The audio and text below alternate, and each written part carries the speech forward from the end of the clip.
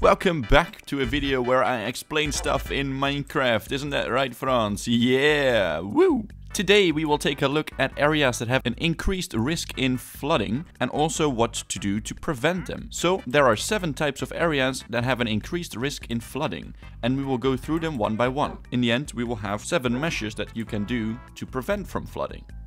Alright, let's go! So the first area that has an increased risk of flooding is the area near coast and rivers or deltas. This is because these areas are usually flat and low-lying, and when there is a heavy rainfall, the water can easily get out of the river and flood the plains. So, number 1 is coastal and river plains.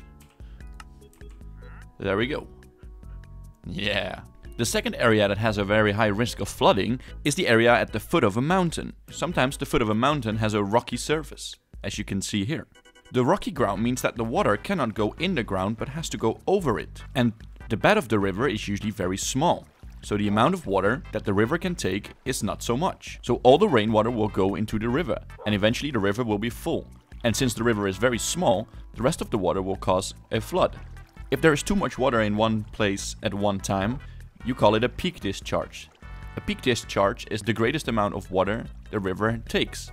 So number 2, areas at the foot of a mountain with a rocky surface. Alright.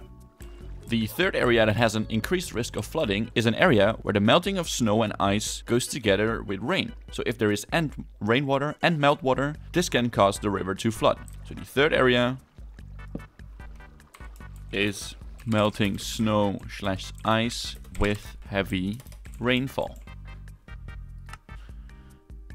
The fourth area with an increased risk of flooding is an area where tropical hurricanes are very common. These hurricanes cause a lot of rain, but also cause a lot of wind. And this wind will push the seawater to the land, and thus rising up the sea level. So, the fourth area are areas where tropical hurricanes are common. The fifth area that has an increased risk of flooding are areas that undergo deforestation.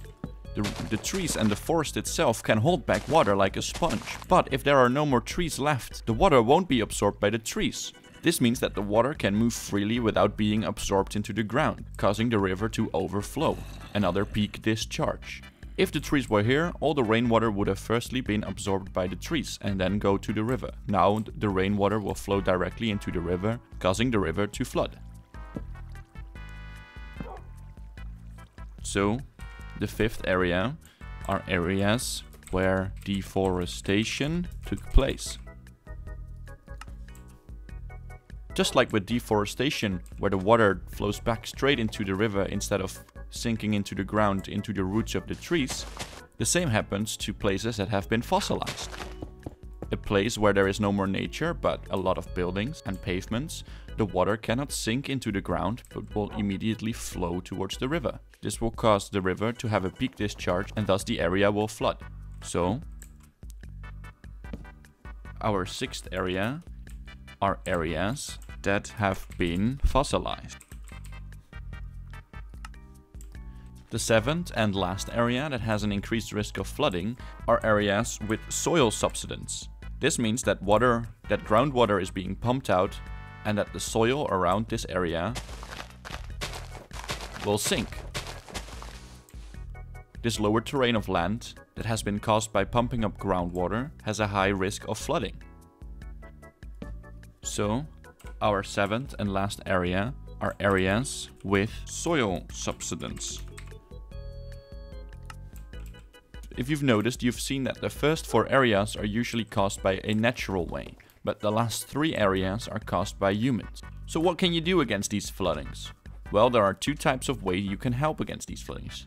You have short-term measurements and you have long-term measurements. For the short-term measurements, you can of course build some dikes.